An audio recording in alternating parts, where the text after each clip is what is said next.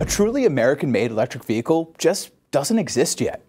About 3/4 of the minerals needed to make one are still imported from other nations. That's because China controls the vast majority of the supply.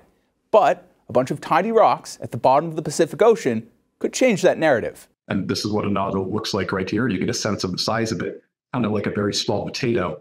Craig Shesky is the chief financial officer at the metals company. TMC is hoping to mine the seabed for polymetallic nodules, which are rich in the minerals needed to make EVs, dubbed a battery in a rock due to their valuable contents. What we have alone from our resource in the clearing Clipperton zone of the Pacific Ocean is sufficient to bring the United States to independence in nickel, cobalt, and manganese. So to take the U.S. effectively from no primary production of those three to independence in all three. These resources the metals company's after would be able to power about 280 million EVs, or equal to roughly all passenger vehicles currently on the road in the U.S. Despite the projected reduction in CO2 emissions this would bring, environmental groups are pushing back. Greenpeace used to say that before this industry were to go forward, they want more science. TMC and others have been working to provide that science and actually show what the real effects are, not based on speculation.